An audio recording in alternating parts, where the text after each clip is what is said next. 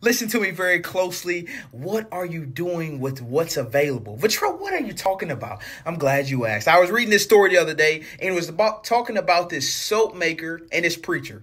They were on a walk together. And so they was taking this walk together, and the soap maker asked the preacher a crazy question. He was asking, preacher, what is the use of religion? Like, what is the use of it? I mean, people are still going to be bad. I mean, it's all this turmoil in the world. Like, you do have all these prayers and the sermons. Like, what is the use of religion?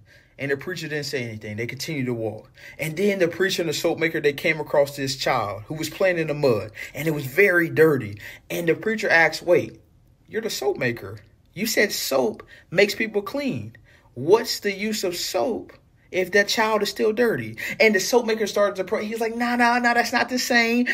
Soap is only good if it's used.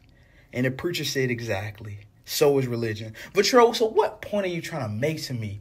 That we all have something available to us. Information, product, service, the preacher or the soap. But it's no good to us unless we take advantage of it and actually use it.